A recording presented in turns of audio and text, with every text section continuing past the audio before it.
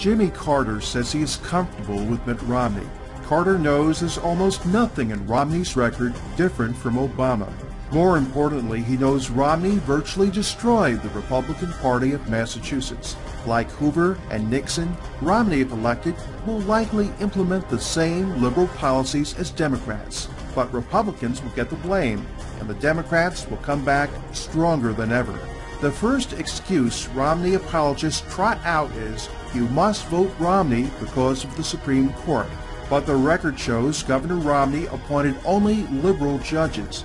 Rather than fight the overturn of the marriage law, Romney ordered gay marriage, just as he ordered abortion drugs at Catholic hospitals. Romney is a Mormon fanatic who held the highest-ranking Mormon leadership position in Boston, a stake president, the equivalent of a cardinal in the Roman Catholic Church.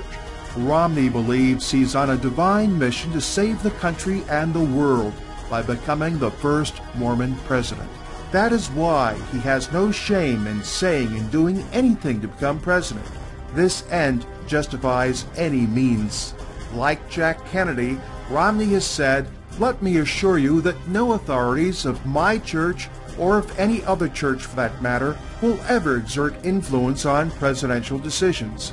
Kennedy may not have kept his marriage vows, but when it came to politics, he was a rock of Gibraltar compared to Romney. Moreover, he was just a Catholic layman who wasn't that serious about his faith. But no matter how many times Romney has flip-flopped in politics, he seems to have never flip-flopped on his intense Mormon commitment. That includes the Mormon belief that Lucifer is the same level as Jesus as sons of God, and that good Mormons will get their own planet to rule someday. Those who abet Mormonism with their votes for Romney will suffer similar bad consequences as those who voted for Obama. Our country will accelerate its spiritual and economic decline, and millions of Christians who voted for Romney, unless they totally repent, will find themselves in the same boat as the country.